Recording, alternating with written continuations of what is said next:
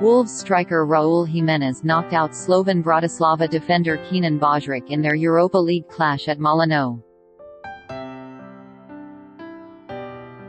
The Mexican striker was attempting an overhead kick in the 78th minute with the game at 0-0 when he struck the opposing player clean in the face. Bajric was instantly knocked unconscious and collapsed to the turf, sparking frantic concern amongst teammates and Jimenez as he hit the deck. He was placed into the recovery position as Bratislava's goalkeeper took swift action to prevent him from swallowing his tongue before medics from both sides rushed onto the field. They took plenty of care with the defender as he was carefully placed onto a stretcher after receiving treatment for several minutes. Jimenez later headed in the winner but was quick to send his best wishes to his opposition after the game.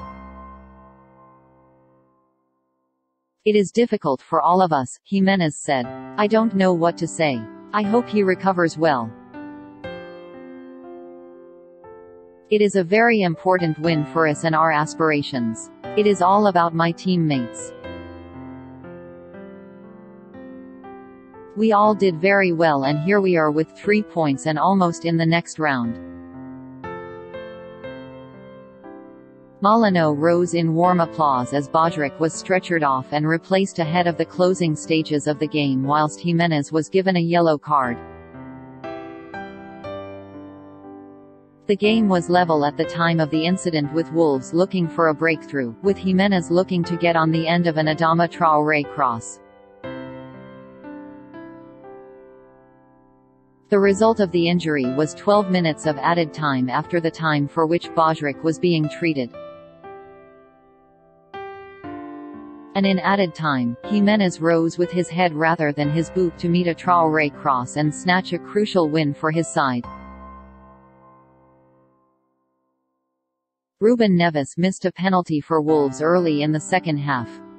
Read more Mirror Football's top stories, but the 3 points saw them move on to 9 points, 1 behind Braga at the top of the group and 5 points clear of Bratislava in third place in Group K.